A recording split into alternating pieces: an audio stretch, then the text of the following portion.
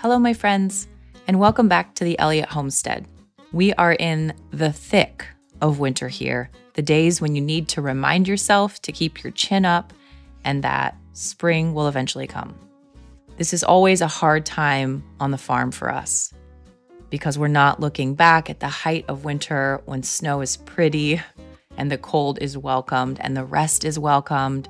We're looking at winter now without rose-colored glasses, shall we say. It doesn't help that the sun gave us a few glimmers of hope this past week. It broke through the clouds and began to shine and warm things up a bit. But now we're back into the snow, and even as we're recording this, we are getting quite the snowfall.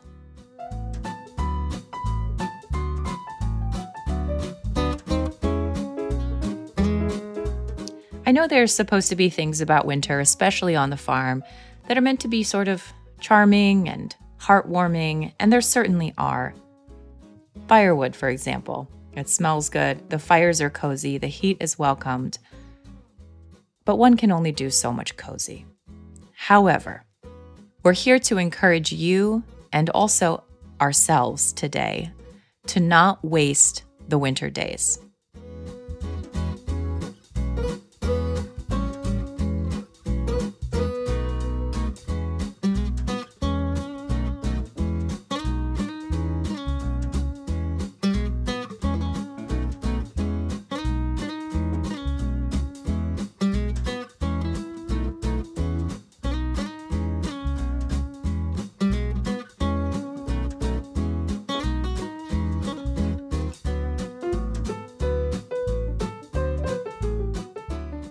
Something on my to-do list this winter was to make sure that the root cellar and the cold room were organized and that I was shuffling through foods accordingly.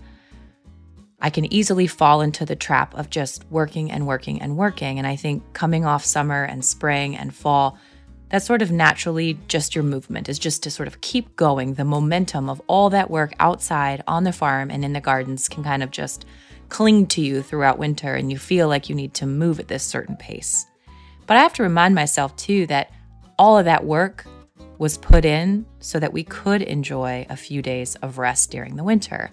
And so part of my job is not to just pine for the garden that I'm missing, but to use up the things that we made from last year's garden, because all of that took a lot of effort.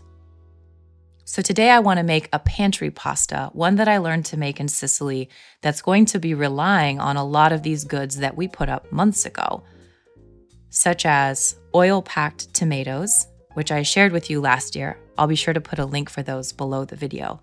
This is one of my favorite ways to preserve tomatoes. Today I'll also be using some freeze-dried garlic, freeze-dried basil, and some sun-dried tomatoes as well. Oh, and roasted red peppers. Those are so good. It's amazing how pulling some of these ingredients out of our root cellar and from our preserves actually brings in a taste of summer so quickly on these winter days. I actually forgot that I even had the roasted red peppers until I cleaned out the root cellar. So I was really quite happy to find those.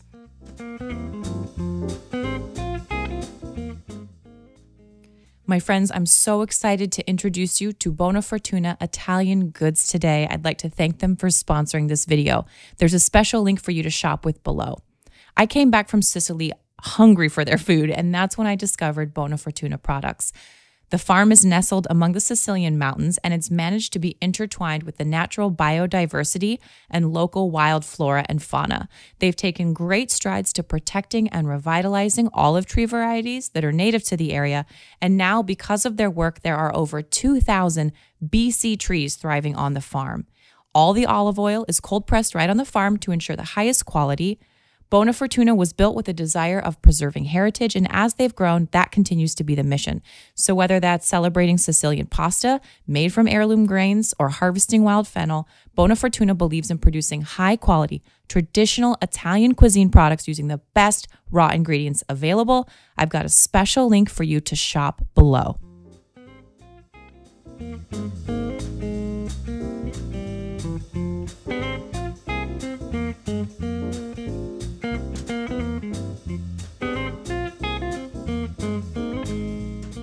on a day like this, when you can't accomplish the big outside tasks, sometimes you have to draw your attention to the smaller indoor tasks.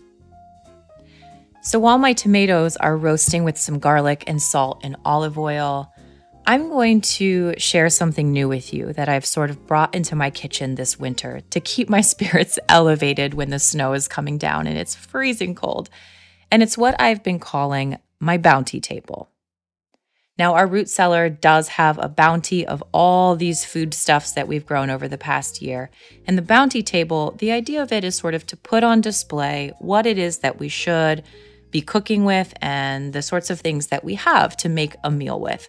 I find as a home cook that it just inspires me extra to go look at the bounty table and say, okay, I've got good lemons, I've got eggs, I've got fresh parsley, I've got sort of basic, inspiring ingredients that make me want to cook something. This is something that you see a lot in old kitchens because they didn't have cupboards or huge pantries. And so a lot of their goods are just laid out, especially when they go to the market every day or two and bring back bags of fresh produce.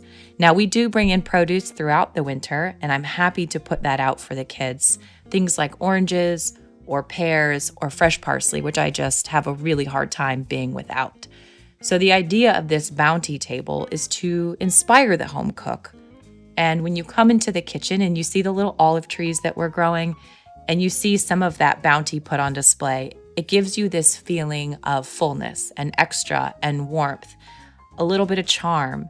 The kids love it because they can have a little nibble within arm's reach, which is really nice because then I don't have to do that for them. But it's also just to really make it feel bright.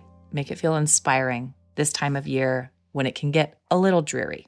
One thing many people may not know about you is that you're very aesthetically driven by beautiful images of things. And so the fact that you would need a beautiful spread of food to inspire you on these days fits very much. Beauty inspires me to no end, and it's one of the reasons that I garden. I love to have a beautiful garden, not just a utilitarian garden.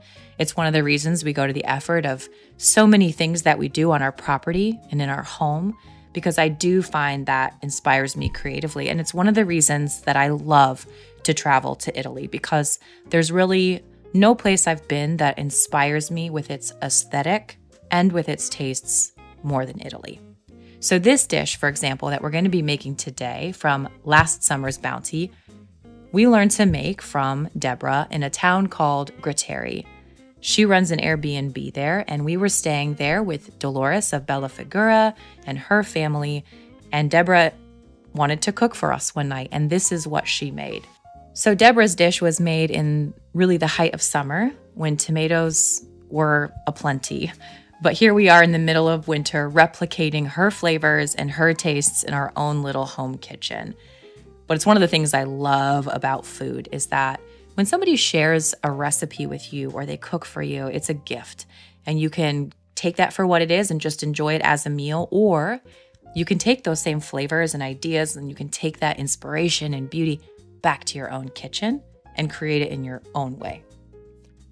When somebody prepares food for you, especially somebody from another culture, taking the time to make something that's special to them and they want it to be special to you, it hits just all of those things that we find important by taking a little more time with the things that we do surrounding our food, our family, our farm.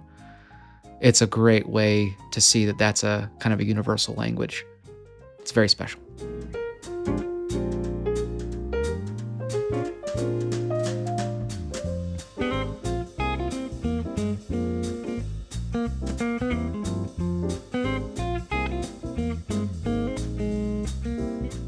It also just so happens that we landed in Grateri on a feast day, so the town put on quite the show.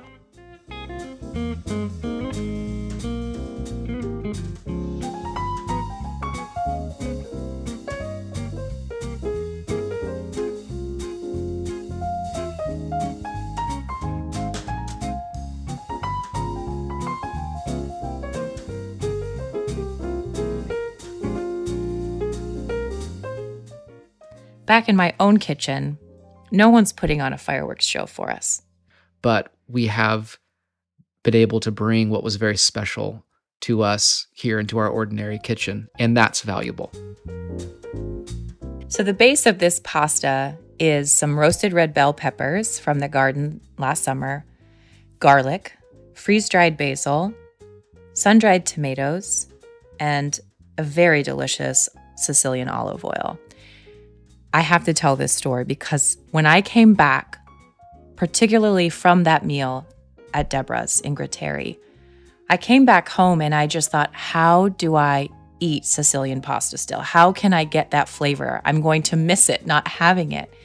So I went looking online and I found a Sicilian-based pasta company. The thing about Sicilian pasta is that mostly it's dried, so it's not fresh pasta because they don't make their pasta with eggs. They make it primarily with semolina flour and water, and then it's dried. So the pasta is cooked al dente because it is dried, so it can be, and it just has a very particular flavor and texture to it, I found. Partly that's because of the wheat varieties that they use to make the pasta. It might seem like a little frivolous thing, but to me, having a box of pasta that you're really excited to open that has a story and it has its own little heritage all its own.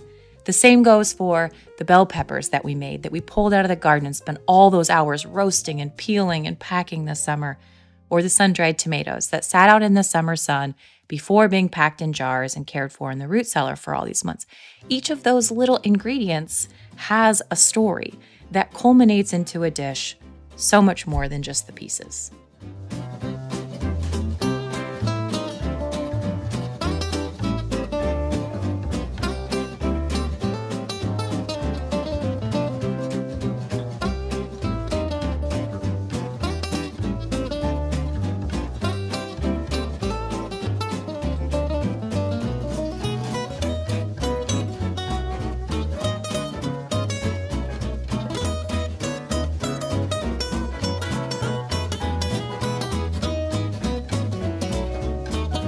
So I suppose my hope for you and for myself is that we don't waste these winter days, but instead we use them to the best of our ability to bring joy to our homes. I think that can come in the form of really good food that reminds us of warmer days. It could be in the form of a really good book, could be in the form of playing good music, all these sorts of things that maybe you wouldn't have quite as much time for in the busyness of summer.